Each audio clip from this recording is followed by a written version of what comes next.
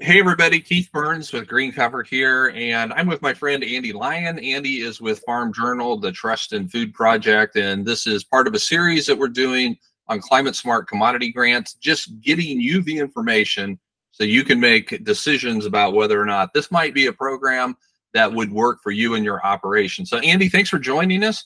We appreciate your time, and tell us a little bit about the Farm Journal project that you guys have going on. So thanks, Keith. Our Farm Journal team is really excited to be here today to talk about our Connected Ag Climate Smart Commodities project. So the first question a lot of producers ask when we talk about our project is, what is climate smart agriculture?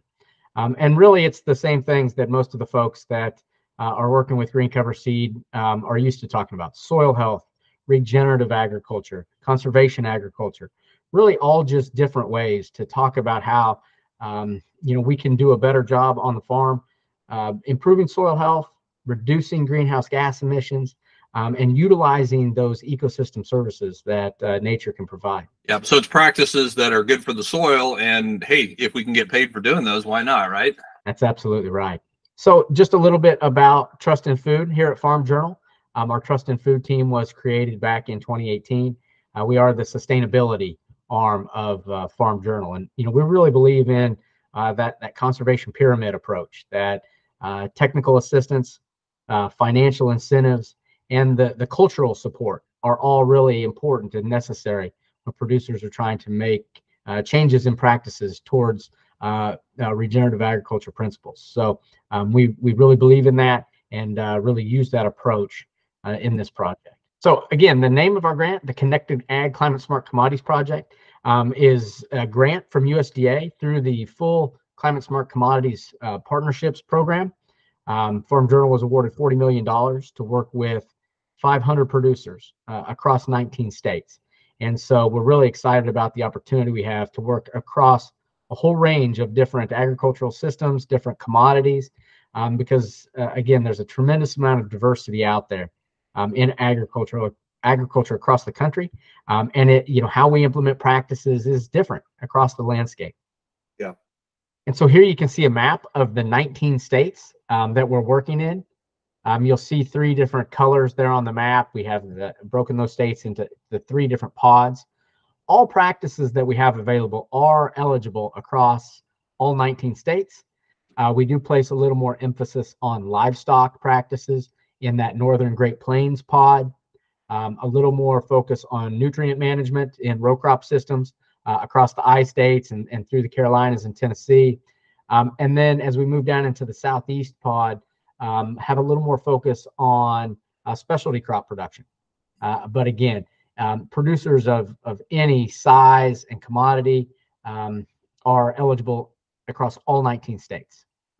One of the other keys to our grant, besides just practice implementation on the ground for producers, is trying to utilize data to help understand the impact that we're having by implementing these conservation or sustainability practices, and then being able to hopefully be compensated for the good work that we're doing on the ground. And so each producer that participates in our grant will also be given a subscription to a data management platform for the next 3 years. And again, we believe these data management platforms will be profitable for producers in a couple of ways. One is simply having better data to make those on-farm management decisions. Always having better data, more data is important and helps you make better decisions. But the second reason is because, as we look at the world of carbon markets, ecosystem service markets right now, we don't think they function real well for agriculture. And what we believe is important in the future is to build a system where the environmental benefits that are gained from the sustainability or conservation practices that are implemented are connected as attributes to the commodity itself. They are not split apart into a carbon credit and a commodity that you sell, but rather the benefit is attached to that commodity as that commodity goes through the supply chain. And in that way, we can really look at supply chain, supply sheds, and hopefully get producers a way that they can be compensated for those environmental benefits that are being generated when they grow those crops. And so we believe these data management platforms are a key way that we create and store that data and then are able to transfer that data through the supply chain. We will be with all 500 producers in our grant on the ground providing technical assistance, both in the form of helping to understand the nuances of implementing the practice itself on the ground. Certainly we'll be engaging with local experts as well, knowing that we certainly can't be the expert on all different cropping systems across 19 states. So we will have local expertise available as well. We will also be providing coaching around that data management process that I talked about a minute ago. So in that way, we will be providing numerous forms of support to the producer that works through our grant. And then finally, just to touch on the practices that we offer financial assistance for. On the left side of your screen, you'll see a number of practices that relate more to row crop agriculture. On the right, practices that are more livestock related. But we can mix and match across all of these different practices. We're really looking at trying to take a holistic approach, trying to build a conservation system that best serves the producer over time. And so, we also can mix and match. If a producer is already implementing some of these practices, we can still help on some of those existing practices, but we can also look to build new practices in there as well.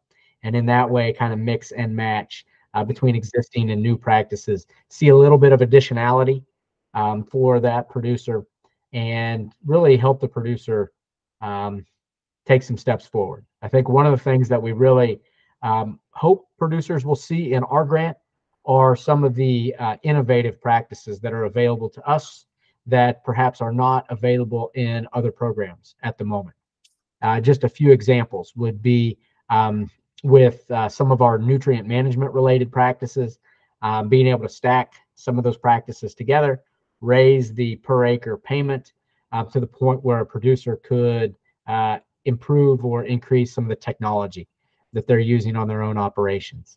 Maybe the way that they're putting nutrients on with a planter, for instance. We know that's a great practice. We know that it's very cost prohibitive. We're trying to help overcome that with our grant. And then as we look over at the livestock side, really thinking about technology, we're really interested in looking at some of the virtual fencing options that are out there. I think that has some real applicability. We're also looking at livestock genetic improvement, trying to understand how improving the genetic profile across beef herds will help efficiency, and how by increasing efficiency, we can reduce the amount of greenhouse gases that are released. So some, in my opinion, pretty innovative practices that we hope producers will have some interest in. Yeah. And so just a couple of questions. I'll put my farmer hat on and maybe ask some questions that, our producers who are watching this may want to know. So you kind of answered this a little bit, but you can stack multiple things from within this list into what the individual does. And I'm assuming then that the payment amount is kind of dependent upon which practices that you're doing and implementing. Is that correct? That is correct. Almost every practice we have has either a per acre or per head payment rate. If we can, when you get in touch with us, we can talk about those payment rates. But yes, we absolutely want to stack these practices together and create that systems approach. And yes, the payment does go up for each one of those practices that you implement. And is there a maximum payout per participant on this? I'm assuming there probably is. Can you share just a little bit about what that looks like? Yeah. For each producer in our grant, we do have a rough cap of around $40,000.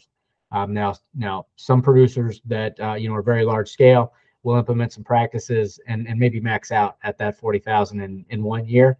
Other producers will be able to work with for multiple years. And that's really, part of that technical assistance that we provide, really planning that system out. And we understand that through our grant, no producer is going to meet all of their long-term conservation and sustainability goals. What we really hope to do through our project is help producers take another step down that path, and hopefully an innovative step. And by doing so, make those next steps to come even easier.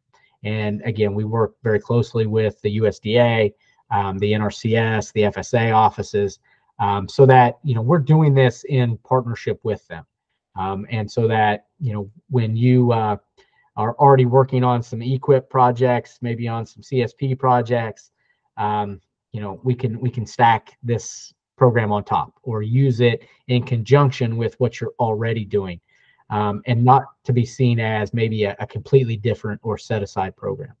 Yeah. And the so the 40,000 cap, that's for the program, not per year, I'm assuming. And if I sign up for this, am I signing up for a 3-year commitment, a 5-year commitment? What's the commitment level here? Yeah. So the good news is that we just have annual contracts. Okay. We sign up each year at a time. When you sign up with us, some of the nice things is that you own all of your own data that's generated. We will ask you to share some of that data with us for our reporting back to USDA, but you own all your own data. You also retain the rights to any ecosystem service market, any carbon market that you can take advantage of. Now, the project is working with a number of CPG, consumer product goods companies, ag companies, food and beverage companies, to make more opportunities available, to sell those carbon credits, those greenhouse gas emission credits.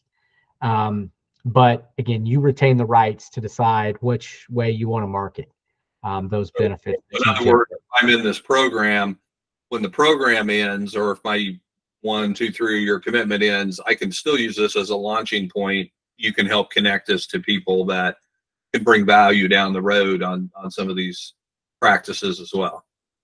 Yeah, that's absolutely right. And it's really a key tenet of our grant, trying to make more opportunities available for producers to take advantage of these value-added markets. Yeah. Well, this all sounds great, Andy. What do people do if they want to get more information? Because obviously there's a ton of questions that people will have about these different practices. How do they get connected with you folks to get more information? Yeah, absolutely. So the best way is to go to our website, and that's www.trustinfood.com/grow. From the website, you can see more in-depth information about the things that we've talked about here today. You can fill out the questionnaire to get signed up for our grant. At that point, we would directly reach out to you and start that conservation planning process. You're also free to reach out to me directly as well, and my email there, alyon@farmjournal.com. So please reach out to us if you have any questions. We'd love to talk with you and talk about your farm and what your conservation goals are, and talk about if this opportunity might be right for you. And so, folks, I would encourage you to do that. Check out their website, email Andy directly if you have questions. There is a lot of assistance, a lot of money, a lot of encouragement out there for people who want to either implement some of these practices or expand on what they're already doing. So please reach out if you have any interest, and we'll be doing more of these with other opportunities. So, Andy, thanks again for your time. We sure appreciate it. Thanks, Keith. Appreciate you.